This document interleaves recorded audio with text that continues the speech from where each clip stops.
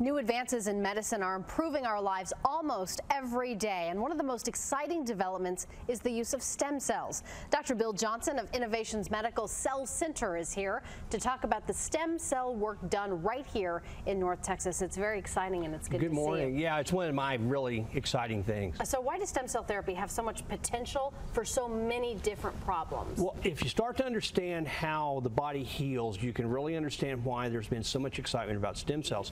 We can use this animation to kind of show if you cut your finger, then what happens is the damaged cells release messengers called growth factors. Okay.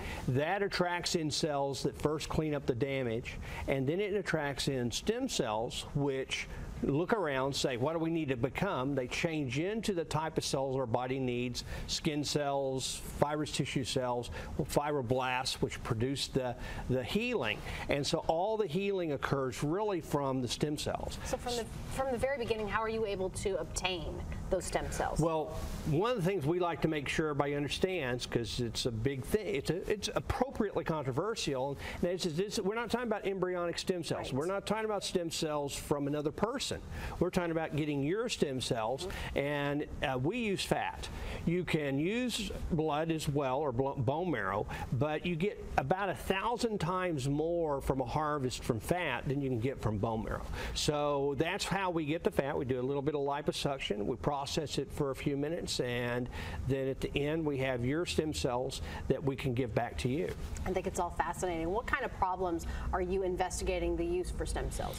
Well, we're probably doing a lot of arthritis, like osteoarthritis. We do a lot of knees, shoulders, and hips with really nice results. We're also doing a lot of respiratory problems, COPD, and we're actually doing some research on the COPD and seeing some really nice results. We're very impressed with that, at least early on in small numbers. Okay. We're doing some of the inflammatory arthropathies like rheumatoid arthritis, lupus, Crohn's disease, some of those disorders.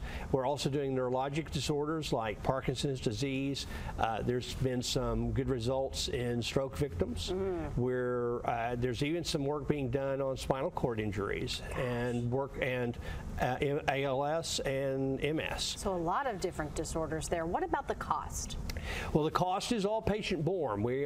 This is considered investigational, so it's not covered by insurance, and we aren't working under a grant. So it is something that patients will have to call and talk about their problems. We can give them the pricing.